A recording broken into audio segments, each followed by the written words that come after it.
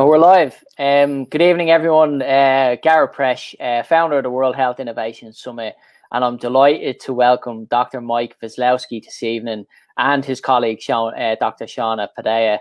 When she joins, she'll be joining us in Scrubs at some stage. She's actually working at the moment. COVID calls, and we're going to be discussing space medicine and digital technologies of the future this evening. If you have any questions during the feed or on record, just pop them in the chat bar and we'll take them. We'll put them to Mike and Shauna. Mike, you're in Canada at the moment. Please give us a quick introduction. Tell us who you are, what you do, and tell us about Luxonic and the digital technologies that you work on at the moment. Absolutely. Thanks, Gareth. And thanks for having us. Hopefully Shauna will be able to join us soon. So I'm Mike Wieslowski. I'm the CEO and co-founder of Luxonic Technologies. My background is in physics and medical imaging, so I'm an adjunct professor in medical imaging here in Saskatchewan. Really, my entire career has been working on new and advanced technologies. So, that really led to the founding of Luxonic. I spend still some time doing academic research, but my full-time job is running Luxonic. So Luxonic is really a medical services company. So we use immersive technologies like virtual reality to improve access to high-quality medical education, professional training, and healthcare delivery. We like to say that we're a group of unapologetic do-gooders, and really our goal is to improve global access to healthcare. So on that front, in terms of global access to healthcare, we just spoke online previously. There's 5 billion people don't have access to radiology. Is this the sort of challenge that we face, and how are you tackling that? That's exactly right. Yeah, according to the WHO, there's about 5 billion people who don't have access to basic ultrasound and X-ray technologies. So we're using immersive technologies like virtual reality, so a headset like this, to really virtualize pieces of the digital healthcare infrastructure.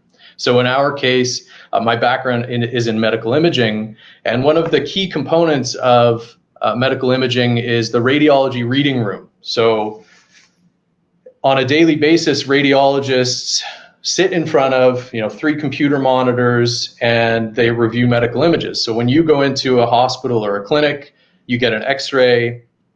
That X-ray then goes to a radiologist to review.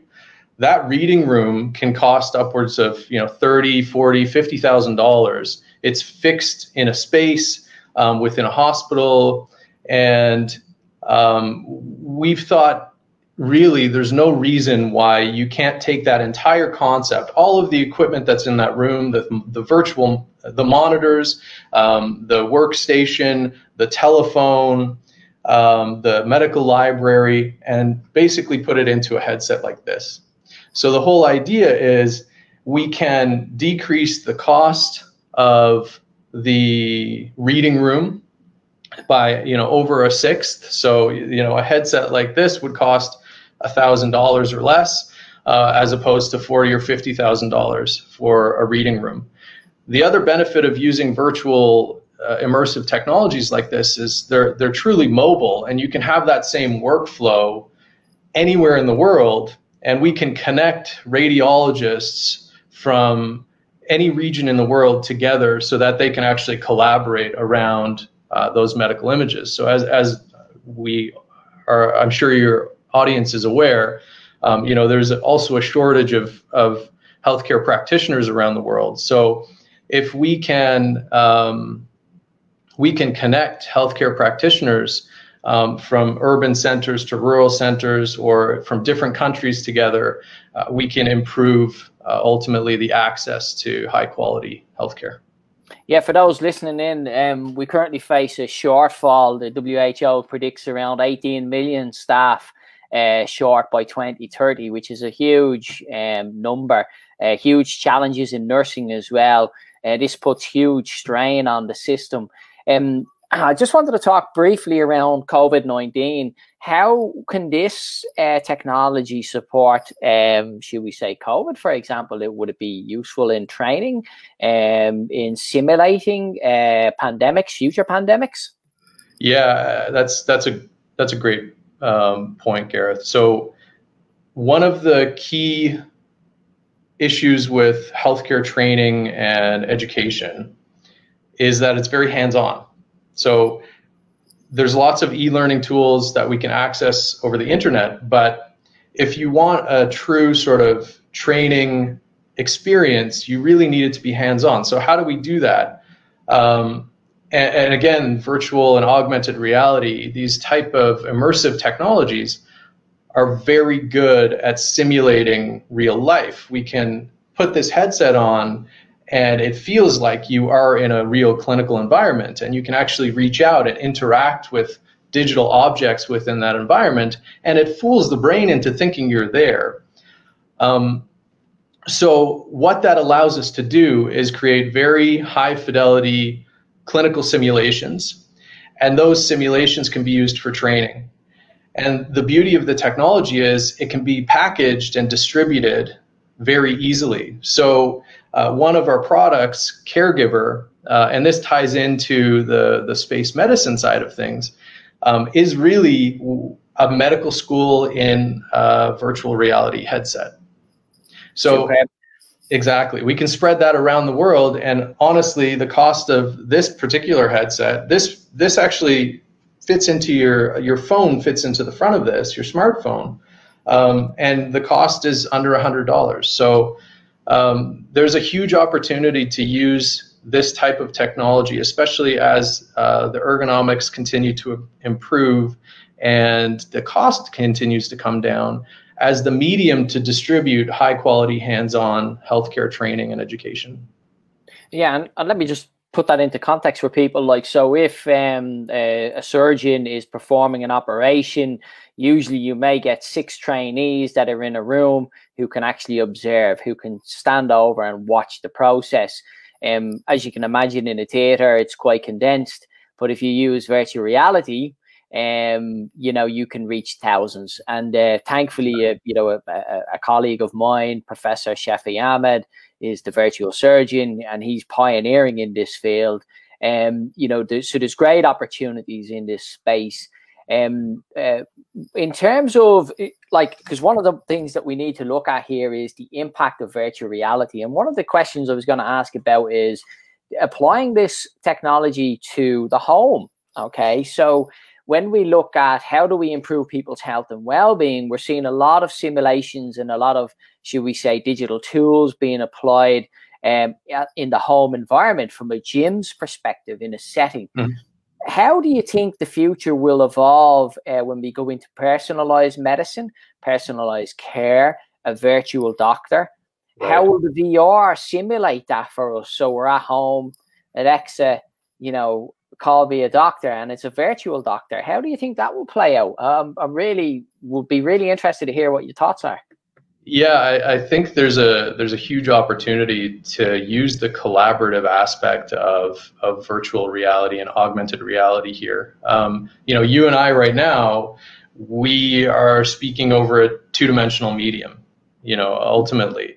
I see you on a screen, you see me on a screen, but imagine you put on the headset and you can interact the same way with another person, or very close to the same way with another person, the way that we do naturally, right? I mean, human beings are communicators. We are social beings, and being able to, from anywhere in the world, exist in a virtual environment with other human beings and be able to interact with them and speak with them and eventually, see facial expressions and really have a digital twin that's represented in this virtual space. I think there are huge possibilities for at-home care. And it's even with subtle things. So, for example, if in the future, we have these digital avatars that monitor and respond to the way that we're moving, for example, and a physician is able to see that I'm hunched over or it can see that, you know, I'm in pain, it's something that you pick up subconsciously. So I think that as the technology improves and we get better and better digital avatars, there's going to be a huge opportunity for this type of interactive, collaborative work. But, you know, there's also the possibility of integrating other advanced technologies like artificial intelligence. So you have a mixture of artificial intelligence and virtual or augmented reality. So you can have sort of a hollow doctor that can do a preliminary assessment of a patient. That patient feels like they're talking to someone real, but in reality, it's you know, an artificial being, and then that person or that artificial intelligence then can communicate with the physician, the real physician. That's sort of going into the future a little bit further. Yeah, like, so in order to do predictive medicine and so on and so forth. So, I mean, one of the things I was going to ask you is, can you just explain to people artificial intelligence? Because Sure. it's very confusing for people because we hear about it all the time. Sure. But, you know, I'd like to hear what you think. And Dr. Shauna is actually going to join us now. Hi, Shauna. We're just in the middle of our discussion around digital technologies, and Mike's just been giving us an overview of VR and the opportunities. Delighted you can join us. Appreciate you're in your scrubs and you're working hard in Canada at the moment. Perhaps we'll just pause on that question, Mike, at the moment. Sure. And just ask Shauna, just for a brief introduction, tell us a little about your work, and then we can get into the conversation. Yeah, thank you so much for having me today. You know, and I do apologize for being late. I am working ER today, so, you know, it's like a box of chocolates. You never know what you're going to get. So my name is Dr. Shauna Pandya. I am a physician over in Canada. I work with Mike. I'm the VP of Immersive Medicine at Luxonic Technologies. I'm the director of the International Institute of Astronautical Sciences and director of their Space Medicine Working Group, along with Project Possum, as well as medical advisor to orbital assembly construction. So I do a lot in the austere environment and space medicine worlds, and definitely happy to chat about that today. So thank you for having me on. No, it's fantastic. Myself and Mike were going through the opportunities and the advantages, particularly from medical training perspective, for, you know, VR and the future, looking at you know, the digital doctor, shall we say, in your home using the headset, and also talking about exercise and so on and so forth. Perhaps it would be really nice if you could just tell us a little bit about space medicine and what that entails. Just you know, a snapshot for people viewing, because it sounds really exciting. And one of the things I wanted to try and articulate in 2019 when I spoke about this at the World Economic Forum was the fact that we can send people to space for months on end and keep them healthy. So if we can apply the same technologies to Earth, we can certainly improve people's health and well-being. Absolutely, yeah, and I'm so glad that you asked that question. And so, for anyone who's unfamiliar with the spaceflight environment, you know, if you take nothing else away from what I'm about to say, is that the short answer is that space is trying to kill you. So the environment is incredibly hostile. You know, the risk factors include having an altered or lower or microgravity environment, what we colloquially call zero G. And so every single one of us on this planet, all 7 billion of us, have had the luxury of growing up in 1G. So, you know, our muscles and our bones are a bit spoiled because they're gravity loaded. So in 0G, that they're not. And so muscles tend to lose mass, bones tend to lose density. Our fluids tend to shift upwards to our face. We feel like we're congested. It actually affects our nervous system. So there's a relatively new phenomenon called the space adaptation neuroocular syndrome. And in addition to all of that, we're still finding out surprises from the spaceflight environment. At the end of last year, there was a paper published where an astronaut on the International Space Station developed a thrombus or a blood clot in their internal jugular veins. So those are hazards of the decreased gravity aspect alone. But then there's isolation, there's being far from home, there's increased radiation, there's the psychology of being in that isolated and confined environment, as well as the fact that you're trapped in a tin can with your crew and you're away from your family. And then finally, of course, your altered circadian rhythms or altered day-night cycles. So like I said, that's a lot of information, but if you only remember one thing, it's that space is trying to kill you. Wow. I mean, that's a fascinating insight, because I remember watching a program about doctors who'd went up Everest, and they were, basically simulating, similar to what you were talking about there, the effects of Everest has on your body, which, basically is trying to kill you. Mike, just going back to what Sean is articulating, and in terms of using virtual reality and augmented technologies of the future, how can we learn then from the space environment and simulate that, but then apply that into our living environment? As presume VR plays a huge part in that, in the fact then we can simulate these experiences rather than having to actually experience these situations.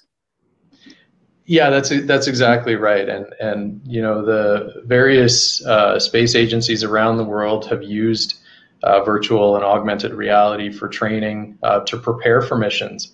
But one of the things that we're really interested in is how we keep astronauts and their skills up to par as they begin to travel away from Earth. So we've been working with the Canadian Space Agency to develop out Caregiver, which I mentioned earlier, which is a training simulator which will allow astronauts to upkeep their skills and provide them with procedural guidance as they continue to move away from Earth towards Mars. There are some big challenges, as Shauna mentioned. Those challenges for zero gravity, we have them on the International Space Station, but there are additional challenges as we continue to move further and further out into the cosmos. And those include, having worse access and communication with Earth. That's one of the big ones. So if you have a medical emergency on the ISS, you can communicate with Earth fairly quickly. There's a very short delay. But as we move further and further away, the communication delay is longer. So you can imagine in an emergency situation, you can't communicate with Earth. What do? Let's say your crew medical officer is injured. How does someone who doesn't necessarily have a medical background, how do they actually provide medical care for that chief crew medical officer? So these are the types of questions that we're trying to answer using virtual reality as a training tool, but also as a guidance tool. So using augmented reality, so augmented reality basically is a digital overlay over the real world. So imagine you're looking at the real world, and in the corner of your vision, you see, a heads-up display that's telling you, giving you procedural guidance or telling you step by step what to do in case of an emergency. These are the type of tools that we're building with Caregiver. Applying that to terrestrial medicine, we alluded to it beforehand. We can put these headsets anywhere and we can pack them with knowledge and information. And again, hands-on training is really important when we're talking about medicine.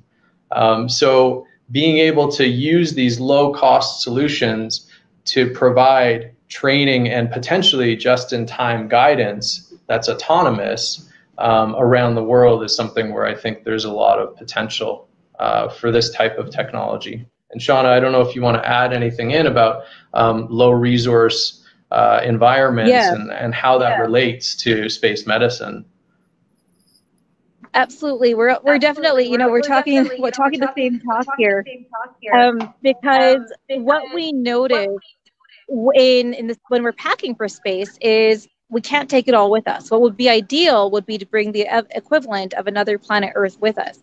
But we're incredibly constrained in what we can bring with us with respect to mass, volume, how it might be disposed of, if there's any biohazards to dispose of, the power draw, how radiation hard the equipment we bring with us is. And so those are constraints when we pack for space. But I think, regardless of whether you're talking about Everest, like you mentioned, Gareth, or if you're talking about an Arctic community in rural Canada, your constraints are actually quite similar. You do not have access to a tertiary level healthcare facility, which would be nice, but it's not the way reality works. So ideally, what you would like be able to bring with you is equally low mass, low resource utilization, low cost, low volume. And that's true of space. That's true of the rural Arctic. It's true of a rural village in India. And so the beauty of some of the technologies we take when packing for Mars is they have application to our most austere, extreme resource and low, remote communities here on Earth. And so I think maybe the way with this conversation is becoming apparent is that things that can help us, whether it's for medical education training, whether it's for procedural guidance, as Mike was saying, have equal applicability on day-to-day environments right here on Earth. Well, and we touched on that just before you joined. We were talking about 5 billion people needing radiography diagnostics, for example. So we know there's huge opportunities, but I'd really like to ask as well, because to be a lot, people who are watching this on review as well, in terms of space and going forward, because I certainly believe, we have to look at where we go as a society going forward. How do we apply the knowledge and the wisdom, more so the wisdom that we've learned from space, into general population, in terms of sustainable development goals? And then we can accelerate processes to, shall we say, sustain ourselves as an environment, because we've got environmental challenges, and you're well aware of that. I was just reading today about air pollution and the effects of air pollution on stroke, for example. Again, another area where rehab would come in for VR. But I'd be really interested to understand, Shauna and Mike, from your perspective, where do you see we can demonstrate value creation? So we always talk about cost, so, if you look at the space, I was just reading the report, space investment, $460 billion, I think it was last year in that number. That's a huge figure. And perhaps there's lessons in terms of space and healthcare where we can look at, can we create more value? Shauna, do you want to take that one? Yeah, just it would be great to get your understanding, Shauna, where you think we can create value in emerging nations, because like if it's low cost and we can intervene in Africa, for example, or in India, South America, we can really accelerate. Absolutely. And so there's I think there's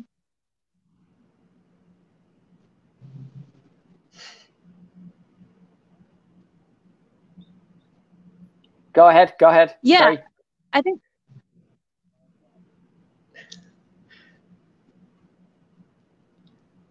we're just losing a bit of the feed, are we? Go ahead, Shauna, whatever suits.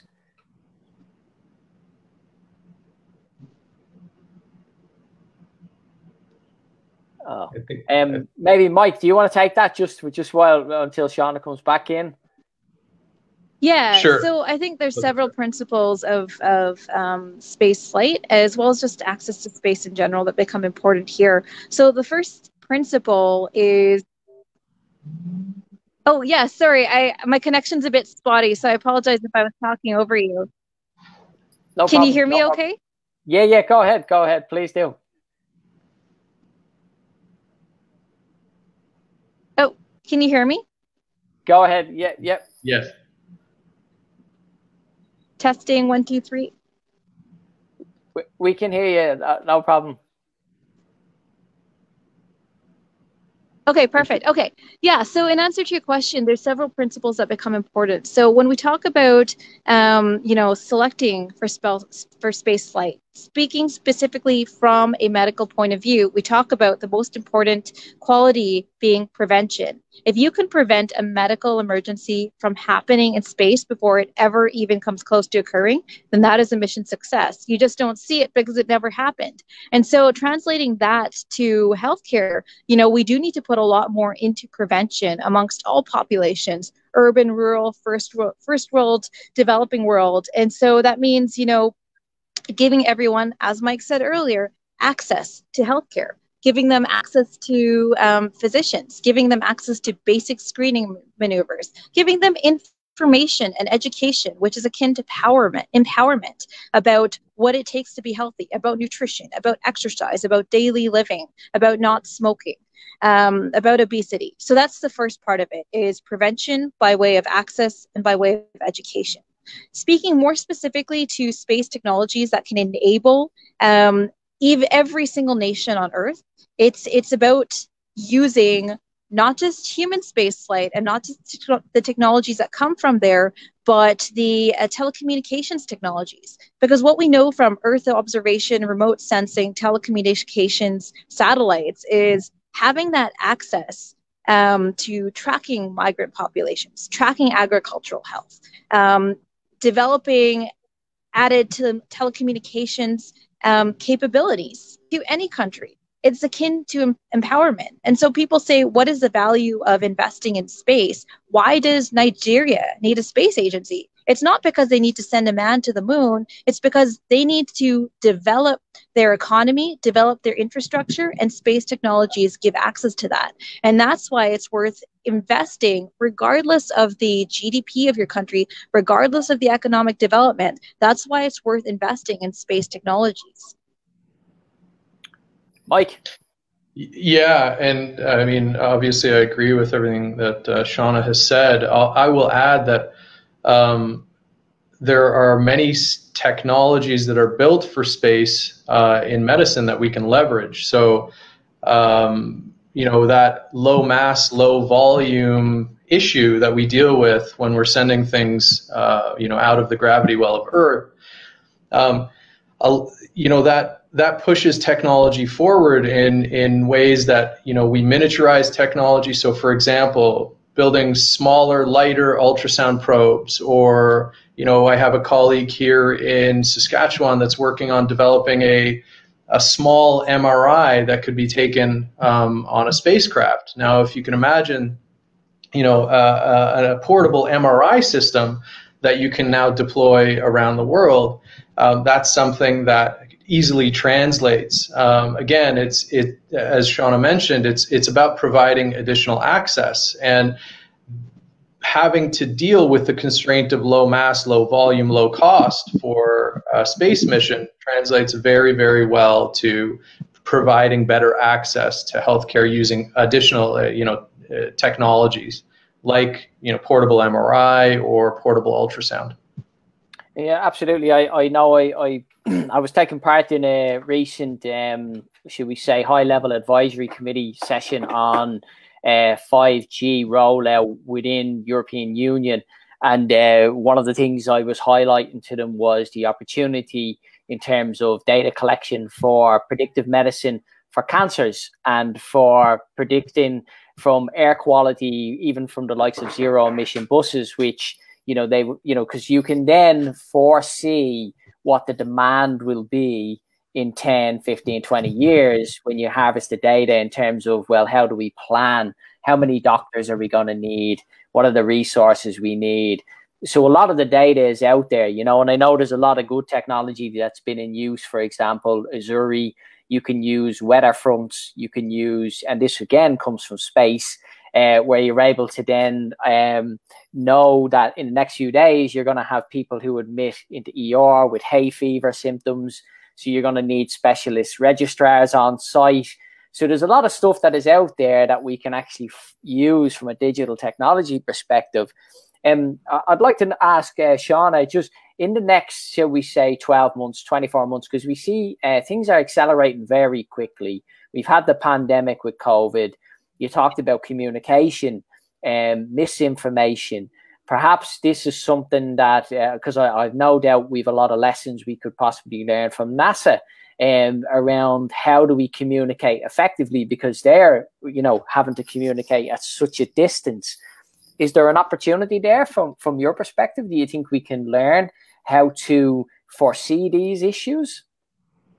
Oh gosh, absolutely. That's such a great question. And you know, I think the flip side of any crisis, pandemics included, is that there's always an opportunity to, you know, prepare ourselves for the future and to do better in the current situation as well as for future situations, including pandemics. And so you're right, you're absolutely right. And then what we've seen was either a failure of communication, a breakdown of communication, or just the most challenging part of this is the fact that the knowledge around COVID has been changing so quickly that sometimes even what is recommended in terms of personal protective equipment, in terms of who gets swabbed, in terms of isolation, has been changing from week to week, sometimes even within the same day. And so one of our key lessons learned is when you have information that needs to be disseminated, particularly coming back to the spaceflight analogy of a crew on Mars who, as Mike correctly alluded to, doesn't have real-time communication. The round-trip communication delay on Mars is on the order of 46 minutes. So the key lesson learned from there is, how do we enable small teams to develop their own infrastructure, their own information, and do what they can with what they have at the time? And that's true of a crew on Mars. That's true of coronavirus. The vaccines are being developed. Guidelines are being developed at the World Health Organization level, at international levels, at provincial levels, and even at facility levels. And coming back to that principle of doing what you can with the information of the time is so providing that information, providing it in a way that's easily digestible and easily enactable, and then also providing a method for real-time updates. I think that's kind of the lessons that I've learned about using digital technologies and also applying information, both in the era of COVID as well as in the era of spaceflight. Yeah, and Mike, just on this point, when we talk about social media in this day and age, and we look at future technologies, and one of the things I think there's going to be a change in social media in the next 12, 24 months. I think you'll see new entries into this space, particularly around data sharing and valid data sharing. I genuinely believe we'll see a shift. Do you think there's an opportunity there for, say, Luxonic as a technology company to begin to disseminate accurate information? One of the things, if you look at some of the larger organizations in the world, and we've opened up a Pandora's box and given our data over without any oversight to industry and companies who have not in the past acted accordingly. And we're seeing affiliations with these agencies, and we're handing over all this information. I mean, for me, it's a big worry, because we've got cybersecurity issues as well. So I think in the future, do you think there's an opportunity for, new players who are ethical, who are, focused on values coming to the fore? Yeah, absolutely. We can talk about health data as an example. I think the governments around the world are working on solutions for being able to aggregate health data in a way that's safe and secure.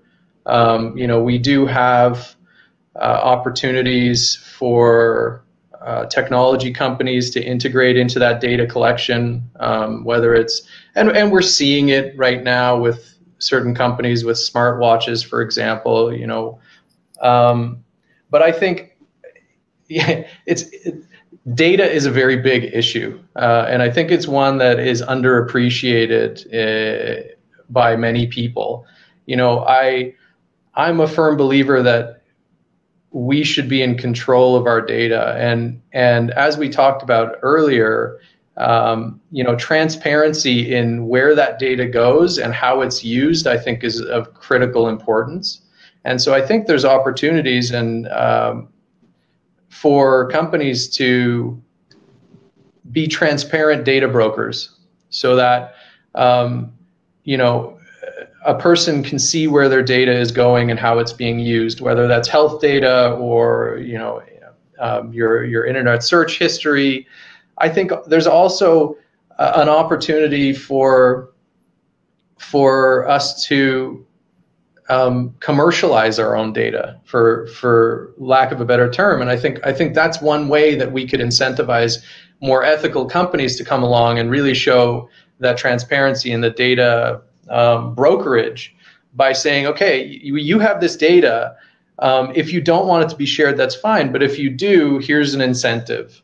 And then that's maybe a way that we can perhaps more ethically share data. But it's a very challenging problem, and I don't know if we'll solve it in a conversation like this, but it is something that I think people should start thinking more about, because it is a critical issue for the future.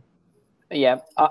My thoughts on this is very simple. From a health perspective, I worked in rare bleeding disorders with haemophilia patients, and 10 years ago, we were introducing medical cards with the data and smart technology using mobile phones, where the haemophilia patient could then show this to the A&E registrar, and they would then treat them with factor concentrate straight away. And the reason for the sharing of information is because it saves their lives. And exactly. So I think what we have to have is this open conversation with the general population to explain to them the reason why, if I'm from Ireland and I go to Canada and I have an accident and I present in front of in front of Shauna, and Shauna can access my data like that, then the chances of me surviving, rise tenfold. And I think we need to have that conversation around that's health literacy and understanding, and that needs to be articulated to the wider public, so that we kind of show the benefits. And that can again have a value proposition, because you can talk to insurance companies, which will save them a lot of money. Shauna, I'm conscious you're in your scrubs, you're working, you're on the coal face.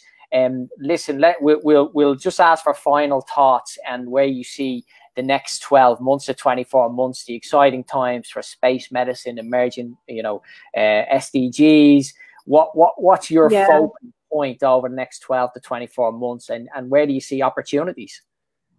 Sure. And I think actually I'm going to pick off where you and Mike just left off, because we talked about, the perils and potential about data, but I want to talk a little bit more about the potential, specifically as we talk more about getting to this immersive world of AR, VR. What data layers can we add to this? And so one thing that Mike and I have been looking at is biometrics, and what that teaches us about learning, about what that teaches us about optimization of learning and stress levels and engagement and concentration. But, if we're going to extrapolate, and if we're really going to play the thought experiment game, what about integrating that into social media and even our handheld mobile devices? So say you're scrolling through Instagram. Instagram already knows what to populate your suggested photos with, because it knows what you spend time on, what you click like on, what you scroll past. Now, say you see something that immediately gives you joy, like a cute puppy. Now, imagine that you have biometric sensors that can either detect your eye tracking, your skin galvanic conductance, can detect the endorphin release. That is powerful.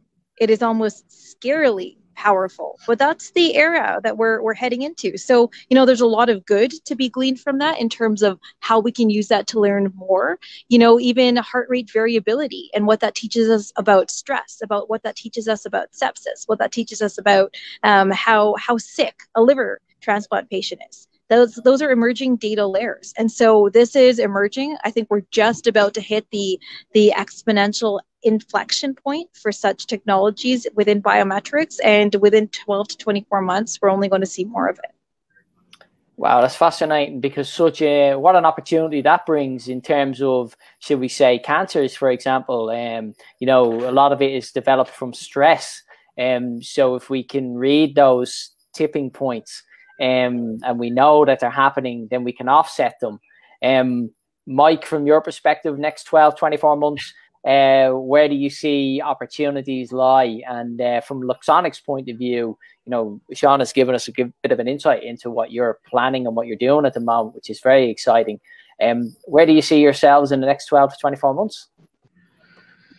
Yeah, that's a fantastic question. We're in a growth stage. We are finishing off several of our polishing off several of our immersive products, and our goal is really to spread this technology and to do the most good that we can. So within the next 12 to 24 months, you will see us growing, and hopefully you will see us more around the world. We're, as I mentioned in my intro, our goal is really to provide access to improved medical education, professional training, and healthcare delivery. And that's really what we're going to do with this immersive technology. In terms of the technology itself, it's going to get cheaper, it's going to get smaller, it's going to get easier to use, and it's going to continue to be more pervasive. And I think those things only help us in the long run in providing providing better access. I do want to loop back to the data conversation a little bit. I think we have to have that open conversation, Gareth. I think we have to really start thinking about the ethics of data. I think that's a very important thing, because as Shauna alluded to, there's huge power in being able to access people's biometrics, but there's also a huge ethical quagmire. And this, I think, loops back to space medicine as well, because some of the astronauts that we've spoken to, they don't like to be connected all of the time, or if they are, connected to biometrics, they don't necessarily want mission control seeing that data all of the time. So it's a very interesting question, and I think it's one that we should have a somber discussion about. Yeah, I think one of the things that we need to be very open and candid about is currently what is data used for. That's part of the problem that we have at the moment. We don't know. We just don't know. That's part of the problem. So for example, you go in, let's just say you go in and you look at a car, for example, and next minute you walk across the road and all of a sudden you're getting on your mobile phone car sales, and you're picking up like offers for new cars. Well, how did that happen? And this happens all the time. So if you're in the supermarket or, all this, so we are being tracked all the time. Our footprint is there. I think one of the things healthcare needs to come to terms with is the fact that, the world is changing very quickly. Health and digital health is changing so quickly. Disruption will occur. We're in the medical space a long, long time between us. We've got a lot of experience. What I see is that healthcare will shift very quickly to prevention. For the reasons we touched on at the start, is purely down to a resource allocation perspective, because we don't have enough medical practitioners, we don't have enough nurses, and COVID will accelerate that process. For example, in the Western world, where we have benefited from nurses coming from the Philippines, from Africa, from South America, what you'll see with the COVID pandemic is the fact that, well, that's not going to happen anymore, because those nations are going to invest in their own staff because they've realized that they had no staff when COVID hit. And so that's going to happen. So we're going to be in a situation where we need to change, and very rapidly need to change to prevention, because we'll be hit with a tsunami. Because we've already seen elective surgeries delayed, 28 million worldwide. This will have a knock-on effect in mortality rates. Very interesting statistic today, just to let you know, in the UK, in the last couple of weeks, over 6,000 deaths alone from cancer. And so, we've millions of deaths a year from NCDs. So we need to put things into perspective with COVID. What sort of future do we desire? So I'm optimistic. My final words on this is just, I'm really grateful for the two of you for joining us today. I'm looking forward to our discussions and how we emerge in the next 12 months and work together on SDG 3 for good health and well-being, particularly bringing these technologies to emerging nations and at a low cost and helping people. Next week, just to say, we have health literacy. Dr. Manuela Boyle will be hosting it from Australia. Our WHIS Talks, and she'll have Dr. Christine Sorensen and Michelle Ashen as guests. So from me, myself, Shauna, Mike, just want to thank everyone who's joined the discussion this evening, and we'll leave you with thank you very much. So thanks to everyone, and good evening. Thank you so much. Thank you so much.